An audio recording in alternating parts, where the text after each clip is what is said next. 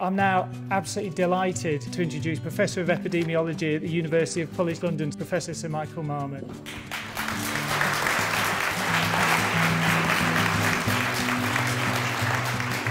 I was going to say, don't clap yet, you don't know what I'm going to say.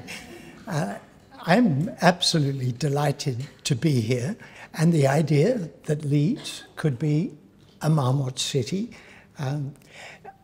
As I've been saying, we need national action on health inequalities, improving society. But when I push on a door and it doesn't open, I don't bang my head against the door. I look for doors that might open. And the doors that are opening and are welcoming us in are in cities and regions around the country. I need to introduce it because people's usual default position in thinking about health inequalities, you must be talking about inequalities in access to health care. No, we're not. Inequalities in access to care are extremely important, but we're concerned with the social determinants of health. The opening line of my book, The Health Gap, was why treat people and send them back to the conditions that make them sick. And it's those conditions that we're seeking to address. Three recent challenges to health inequalities: a decade of austerity. So I was saying to Tim, who picked me up from the station, I was listening to a podcast of George Osborne boasting about how he got everything right after 2010. I got a blister while I was walking along listening. I was so angry. He got everything right, and that everything's gone wrong since the genius who was in charge for those 5 years is no longer in charge. The COVID pandemic, and I won't say much about that this morning, but just to say two things. First, I've been asked to co-chair a global council on inequality, HIV, and pandemics. UNAIDS has said, we know a lot about control of AIDS, we know a lot about access to care. What we want to do is address inequality in relation to AIDS and pandemics. And as it turns out, related to that, I'm giving evidence to the COVID inquiry on Friday. A member of my family said, did they requisition your WhatsApp messages? Don't know quite what they would do with my pictures of my little grandchildren in states of undress. But they're my grandchildren, it's okay. And the question that I'm addressing in Module 1 is the issue of inequalities. The inequalities were so great that we were ill-prepared for the pandemic, and then the pandemic exposed those inequalities and amplified them. I won't say more about that now. And then the cost of living crisis, which of course, like everything else, increases inequalities. We had the 2010 Marmot Review, commissioned by the government of the day. Our 2020 review was not commissioned by the government of the day. I don't think they wanted to know, supported by the Health Foundation. We had 6 domains of recommendations in the 2010 review, which we reinforced in our 2020 review. Give every child the best start in life, education and lifelong learning, part of what you're doing in Leeds, those first 2. And number 3, employment and working conditions. Number 4, everybody should have at least the minimum income necessary for a healthy life. Number 5, healthy and sustainable places in which to live and work, which includes housing, of course, and environment. And number 6, taking a social determinants approach to prevention. In the light of COVID, and it should have been there all along, we've added number 7, tackle racism, discrimination and their consequences. And number 8 was really there from the beginning, which is deal with the climate agenda and the inequalities agenda together.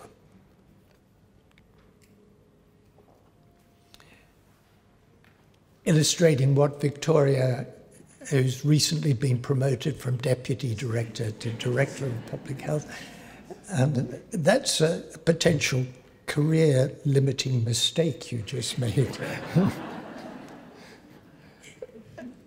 Of what happened, life expectancy had been increasing about 1 year every 4 years for women and for men. We've taken it back to 1989.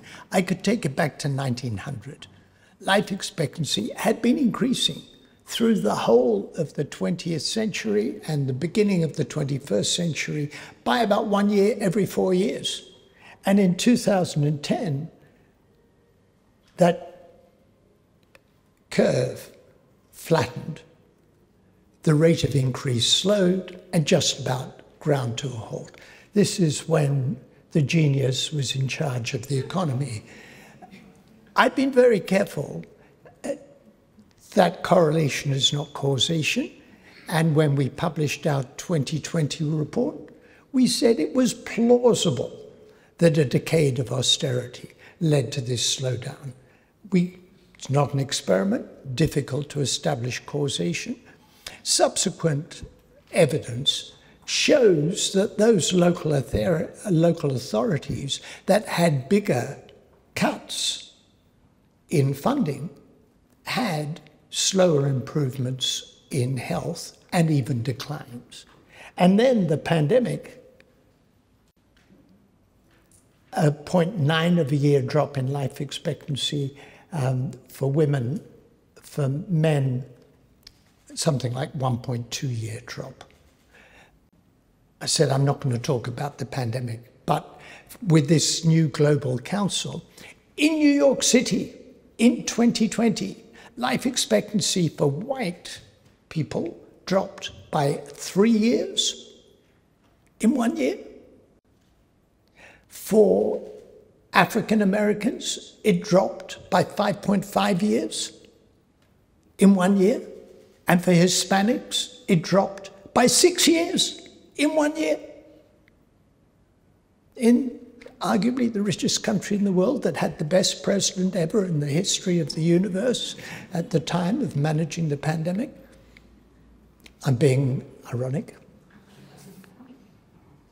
And when we look what happened regionally, and it illustrates what Victoria was saying, in the least deprived 10% of areas, this is women and men, in the least deprived 10% of areas, life expectancy went up. In the most deprived 10% of areas, firstly, much bigger regional variation than in the least deprived. If you're rich, it doesn't much matter where you live. The poorer you are, the more that it matters. The bigger the disadvantage of living in the northeast, northwest, Yorkshire and Humber and the like. And life expectancy went up for the poorest in London, but went down in virtually every other region outside London. So in that decade of austerity, life expectancy stopped improving. The inequalities got bigger, the social gradient and the regional differences got bigger, and life expectancy for the poorest went down. Are you listening? Life expectancy went down. People got sicker. And if you accept the proposition that the health of a society tells us something fundamental about how well that society is doing, our society was getting worse and more unequal.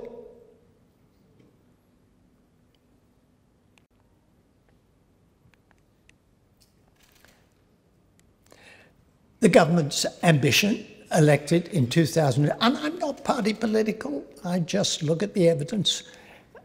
the government's ambition was austerity. They made no secret of that, still boasting about it. In 2010, public expenditure was 42% up there. Public expenditure was 42% of GDP, and over the decade, that came down. It went down to 35% and went up, of course, during the first year of the pandemic. So there were steep cuts, and those cuts were regressive. We coined the phrase in the 2010 report, proportionate universalism. The default position, we just heard about Leeds, of a quarter of the population living in the most deprived 10% of areas, quarter or more. And it's tempting to focus on the worst off. Kind of makes sense. We looked at Nordic countries where their whole philosophy is universalist programs. A health system for the poor is a poor health system. An education system for the poor is a poor education system. So we were trying to combine these two approaches, given that health follows the social gradient. The more deprived the area, the worse the health, of levelling up. Good idea. So there's the gradient. Let's say less deprivation, more affluence, shorter life expectancy. We want everybody to improve. If we focus only on the worst off, then we miss the health disadvantage. If we focus, say, on the bottom 10%, we miss the health disadvantage of being in the bottom third, but not in the bottom 10%. So we said universalist programs with effort proportionate to need. I mean, that is, after all, what the NHS does. Need there is defined clinically.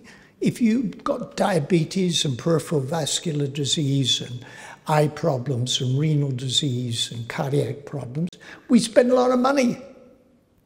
The need's greater. It's a universalist system available to all of us, still just with effort proportionate to need. We say you should define need in relation to social need, deprivation, for example. And in fact, as you know well, the more deprived the area post-2010, the steeper the cuts to local authority spending. What we got post-2010 was effort inversely proportionate to need. And the Leeds approach is focusing on the bottom 10%, but as I looked at the Leeds approach for children, I looked hard, but it seems to me that could be described as proportionate universalism, of wanting all children in Leeds to thrive, but recognizing the greater the deprivation, the greater the effort that is needed. So I talked about the general context. Amartya Sen, forgive the technical thing of space, but this question of which is more important, relative poverty or absolute poverty. If you look at relative poverty in relation to childhood poverty, less than 60% median income, poverty's been going up. If you define absolute poverty relative to 2010, yeah, poverty's been going down. But why would you take relative to 2010? And Amartya Sen's approach is saying relative poverty with respect to income yields absolute poverty with respect to capabilities. In other words, it's not just what you have that's important, but what you can do with what you have. And what you can do with what you have depends a great deal on the environment. I talked about New York a moment ago. If you're an American city, let's say not New York, because it does actually have public transport, but in virtually any other American city, you need to run a motor car. Why would you run a motor car if you're poor? It costs a lot of money. Well, because there's no other way to get about. But if you've got subsidised public transport, individual income matters less. If you've got healthcare free at the point of use, individual income matters less, and so on. Well, if we look at where we were pre-cost of living crisis, this is the percent of household consumption spent on essentials, food, fuel, clothing, and transport, by quintiles of income. So for the richest, the percent went up a bit between 2006 and 2019. For the poorest, the percent of household income spent on essentials went up a great deal by 2019, before the cost of living crisis hit. So in other words, if you were in the bottom quintile, or the second bottom quintile, or even the third quintile, you were much more sensitive to a rise in prices than if you're in the top quintile, because you spent less of your household consumption on essentials. And that's why we get this phenomenon from the Food Foundation. 6% of people not eaten for a whole day because they couldn't afford food. In the UK, in January 2023, 6% of people report that they had not eaten for a whole day because they couldn't afford to eat.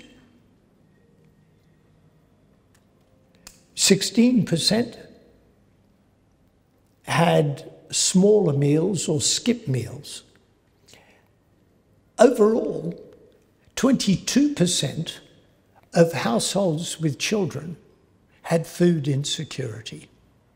Somewhere between a fifth and a quarter of households with children reported food insecurity. Smaller meals, being hungry but not eaten, or not eaten for a whole day. And if you're disabled, each of the problems is more difficult. Overall spending, who've tried to cut back spending, disabled, non-disabled, energy use, clothing and shoes, leisure, every category is worse if you're disabled compared with non-disabled. We used to think that work was the way out of poverty. It was the way out of poverty. Not anymore. This is the percent of working age adults living in poverty in households where at least one adult is working in different parts of the country, before housing costs, after housing costs. More than half, it varies a bit by region, but more than half, more like 60% of adults below the poverty line are in households where at least one adult is working. Work is not the way out of poverty. To summarise, the UK is a poor country with a few rich people. We're fond of telling ourselves that we're the fifth or sixth richest planet on the fifth country on the planet. In terms of income per person, we're not the fifth, we're not the sixth, we're the 25th. And when you look at the distribution of income, the poor in the UK are poorer, the bottom 10% are poorer than the poor in Slovenia, are poorer than the poor in Poland. Britain is not a very good place to be poor.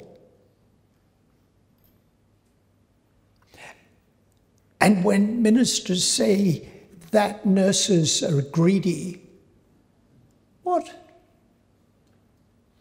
What about people in adult social care who are paid less than a real living wage? Greedy? This is perpetuating being a poor, lowly paid country, being in poverty despite being in work. These are not scroungers, skivers, or whatever, not too lazy to work. These are people in work who are below the poverty line, whose health is suffering as a result. Let's get this clear. And more people are having resort to citizens' advice.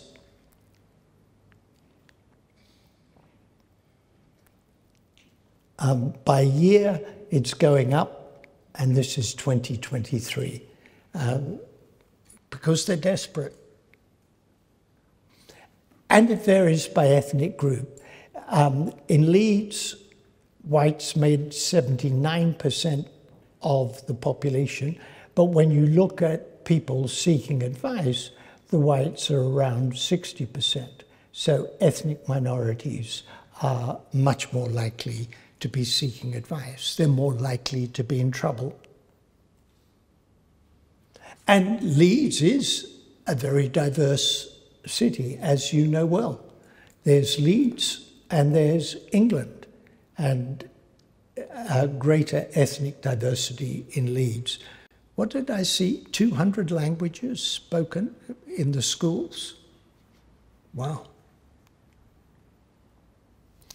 Give every child the best start in life. From UNICEF report card 16, international data, looking at outcomes by the number of times children were in poverty between birth and age 14. So the greater the number of times children were in poverty between birth and age 14, the more likely they were to have a low word score on a vocabulary test at age 14. Poverty damages children's ability to speak, let alone do well in education and get a good job. The more they were in poverty, the greater the obesity. The more they're in poverty, the greater the likelihood of depression. People rightly are concerned about the rise in teenagers being depressed, suicidal, and the like. Well, yeah, smartphones may have something to do with it, but let's look at poverty as well.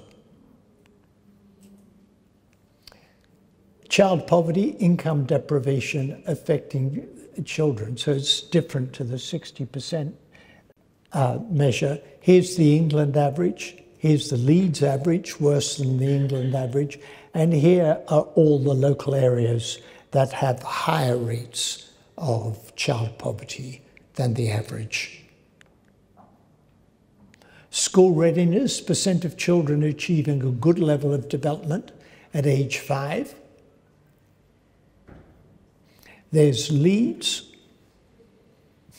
not doing so well, below the average, and we know that measure has a strong link with deprivation. The greater the deprivation, the smaller the percent of children age 5 having a good level of development. Average attainment 8 score per pupil by free school meals eligibility. Leeds is pretty well on average on that measure. And of course, children eligible for free school meals do worse. In fact, in London, the gap between the kids eligible for free school meals and the average is smaller than the rest of the country. particularly in East London, in Tower Hamlets, in Hackney. The question is why? I say I don't know, so I can now give you some explanations, having said I don't know. The Bangladeshi community say, we did it, we look after our kids. And indeed, there is evidence that poor Bangladeshi kids do better than poor white kids. The teachers say, we did it. We get out of bed in the morning telling ourselves poverty is not destiny. The funding people say, we did it. The spending per pupil is higher in London. And another kind of explanation in places like Hackney and Tower Hamlets in East London, there are a lot of poor kids around. And being a poor kid where everybody else is middle class or relatively affluent might be worse for your school performance than to be with other poor kids. So that's 4 different explanations. That's another way of saying I don't know the answer. But I think it's quite important to try and figure it out. Housing. You know this well. If we look at 2021 and 2011, then there are changes. The decline in social renting, the rise in private renting, and particularly for younger people, the decline in home ownership, which is a national phenomenon, the ambition to be a property owning capitalist society is under real threat. Let me come back to the theme, and this relates to housing, of course. You have to be able to heat your dwelling. And fuel poverty, we produced a report last year, 9 months ago, another report on fuel poverty, say that it will kill people. And look at this. If you're in the top 10% of income in France, you spend about 6% of your income on home energy. If you're in the top 10% of income in the UK, you spend about 6% of your household income on energy. If you're in the bottom 10% of income in France, you spend 10% of your income on energy. If you're in the bottom 10% in the UK, you spend 18%. That gap between the rich and the poor in the percent of income spent on energy is bigger than in any other European country. To repeat what I said earlier, Britain is not a good place to be poor. We are a poor country with some rich people. And when the price of energy goes up, these people really suffer. Really suffer. There's no flexibility in the system. And the 2 big inflationary pressures have been food and energy, which selectively affect people at low income. That's all the bad news. And there's a lot of it. But the good news is the way I began, why I'm excited. More than 40 local authorities, one way or another, have been trying to implement Marmot principles and recommendations, analysing, reporting, and implementing. And the implementing is a big part of it, because we don't just want to describe the problem or analyse it, we want action, and we want to see if action's making any difference. We had a 1-year follow-up meeting.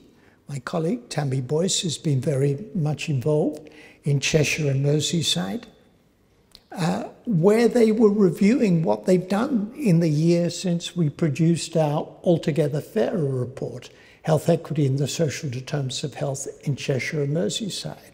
And there's a great deal of action. I think it's fair to say they're pretty excited with what they've been doing in the years since we produced this report. Lancashire and Cumbria, similarly, there's a lot of ongoing activity.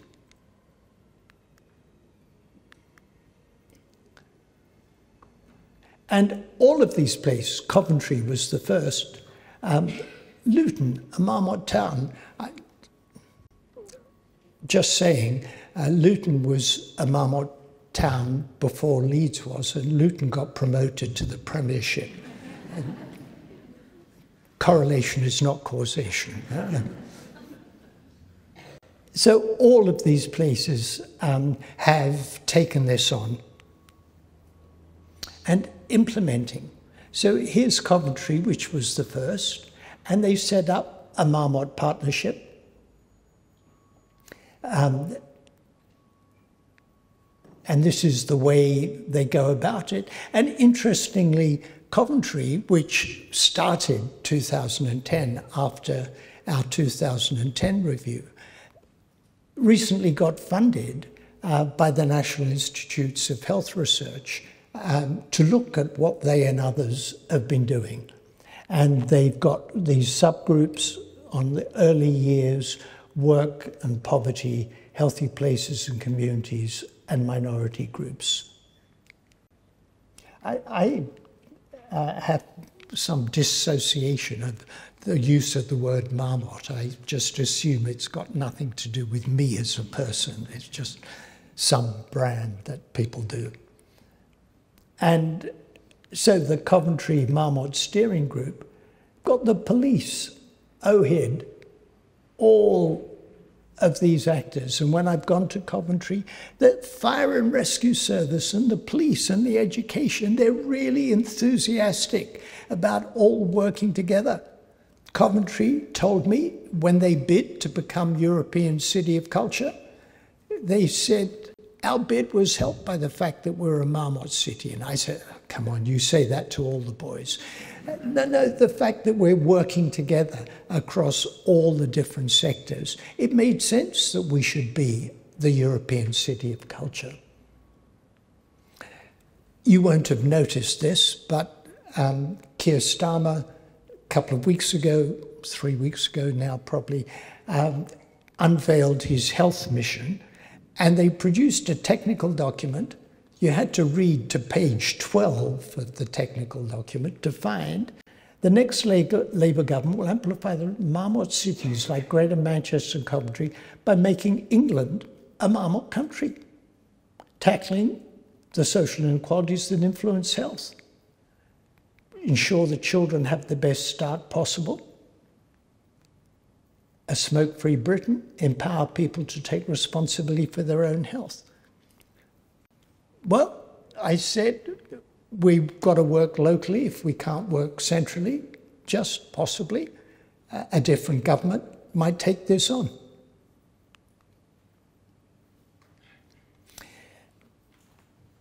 And unusually for us, we've done something different. Legal and General approached us and said they want to know if what they do in their day job could improve health and reduce health inequalities.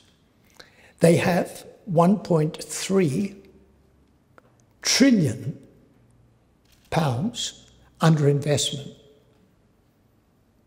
Have you looked at the price of tomatoes lately and you think, God, maybe I can't buy tomatoes this week? 1.3 trillion pounds under investment. So they're big players. And they want to know what they and other business could do to improve health and reduce health inequalities.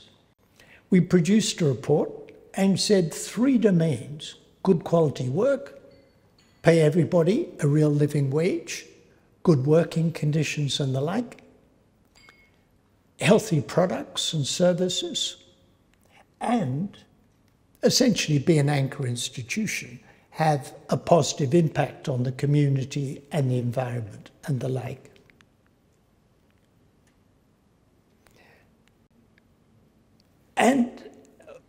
we're hoping that Leeds will take this on. That will include business as being part of a Marmot City. In public health, we've always seen business as the enemy.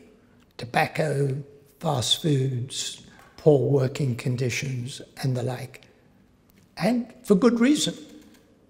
But given that most people in employment, a majority, are in the private sector, how about trying to make the private sector our allies rather than our enemies? And the argument from the businesses we've spoken to is, yes, of course, a healthier and more productive workforce. Staff retention, better recruitment, attracting consumers, attracting investors. And Leeds NHS could be doing this, in fact is doing it. Improving access to employment and targeting, etc., apprenticeships, having, being a civic partner, having an impact on the environment, and delivering good services for the people who use that service, for the population that is being served. So the same approach that we develop for business can be used in the public sector as well. My friend Tammy gave me a book with this on the cover that's very much influenced me. Raymond Williams said, "To be truly radical is to make hope possible rather than despair convincing." I think what we're doing here in Leeds is making hope possible in the face of all the pressures of despair. Thank you.